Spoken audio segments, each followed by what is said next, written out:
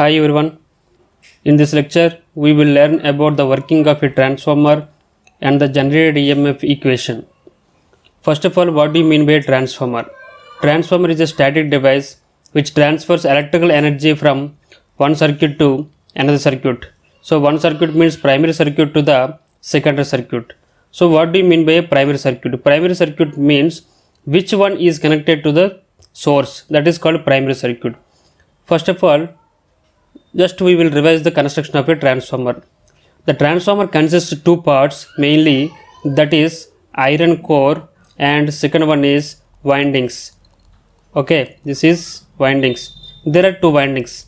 This is first winding, this is second winding. Which winding is called first winding? So which winding is connected to the source, that is called primary winding. Which winding is connected to the load, that is called secondary winding. Primary winding can be represented as 1R P for primary. Secondary winding is represented as 2R S secondary. So the source is connected to the primary winding, then the load is connected to the secondary winding. So this transformer transfers the electrical energy from primary to the secondary without changing its frequency, that is F. And one more important point is this iron core consists of laminated sheets. By combining the all thin laminated sheets, we can construct an iron core. Iron core is made up of steel. The windings can be made up of copper. When AC source is connected to the primary winding, AC voltage is applied to the primary winding, then AC alternating current will passes through the primary winding.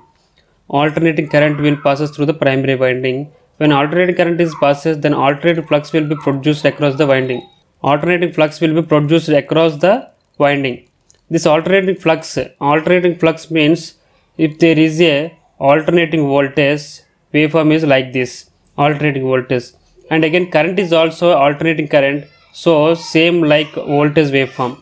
Then alternating flux also in the form of same waveform because it is also alternating. Flux is represented by phi, voltage is represented by I, current is represented by I. These all are with respect to time t or omega t. So this is a alternating flux. Now coming to the Faraday's law of electromagnetic induction, when a constant conductor placed in a alternating flux or moving flux, then EMF will be induced across that conductor. This is the Faraday's law 1. So by the Faraday's law 1, we can conclude that when a constant conductor placed in a moving flux, EMF will be induced across the conductor. This is called statically induced EMF. So this statically induced EMF, see here, this is a secondary winding. This secondary winding is constant. Here there is a alternating flux or moving flux. So the EMF will be induced across this conductor, that is called E2 because secondary EMF. This EMF causes to flow the current when the circuit is connected to the load. That current is called secondary current, so it can be indicated by I2.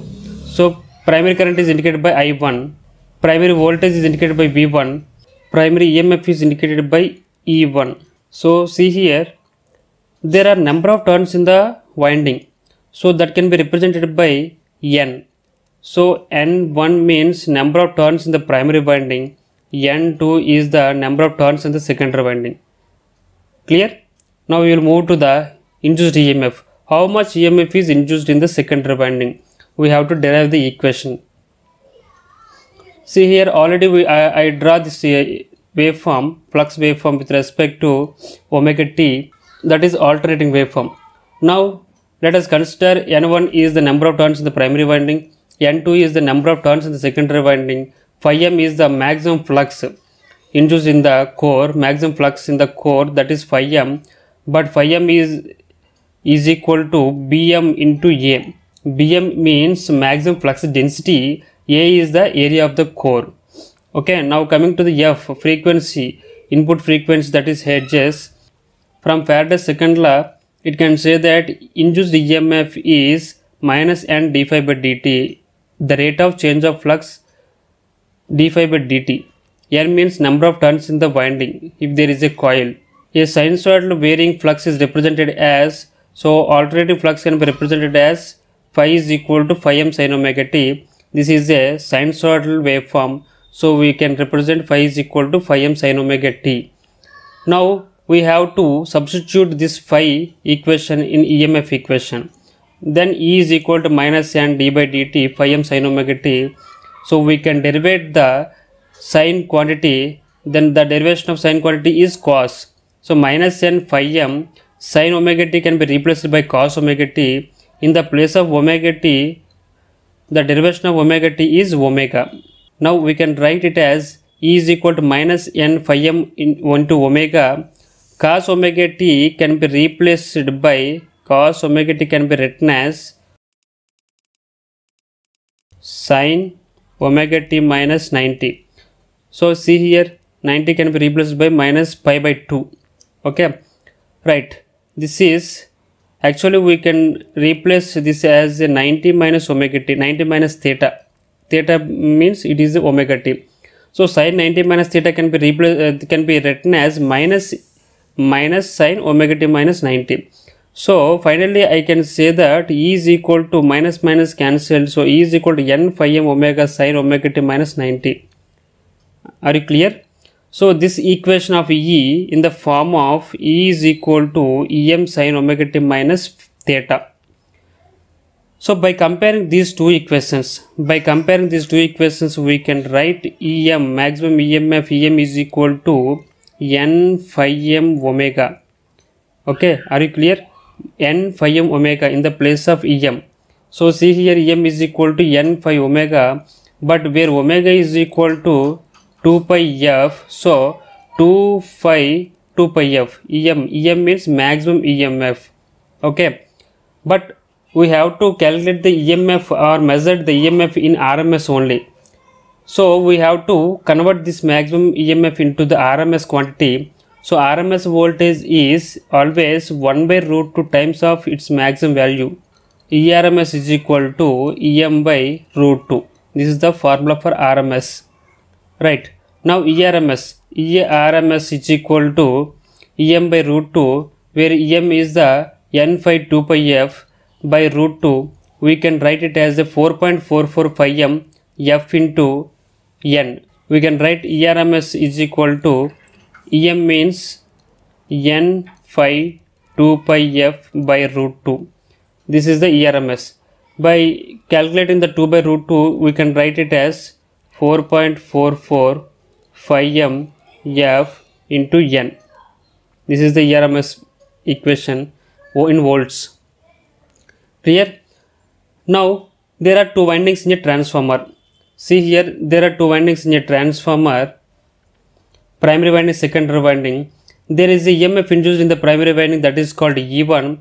Secondary EMF is called E2. So we have to calculate the E1 and E2 in EMF in the both the windings. So the RMS value of induced EMF in the whole primary winding can be written as it is equal to induced EMF per turn 4.44 FM into phi. So number of turns in the primary side, that is N1. So EMF per turn is called E 4.44 F into phi. Number of turns in the primary winding is N1. So finally this is the formula EMF induced in the primary winding. Similarly, in the secondary winding, just replace in the place of N1 by N2. N2 is the number of turns in the secondary winding. So EMF is always depending upon the number of turns in the winding. Now these EMF equations can be written as 4.44 Fn1 in the place of phi Bm into A.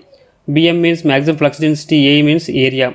So for an ideal transformer on no load, V1 is always is equal to E1, V2 is equal to E2, because for an ideal transformer there is no losses in a transformer. See here, this is V1, this is E1. V1 means applied voltage, E1 means induced EMF, E2 is the induced EMF, V2 is the load voltage. So if there are no losses between the V1 and E1, then V1 is always equal to E1, E2 is always equal to V2. I hope you can understand this concept. Thank you guys. Thank you very much.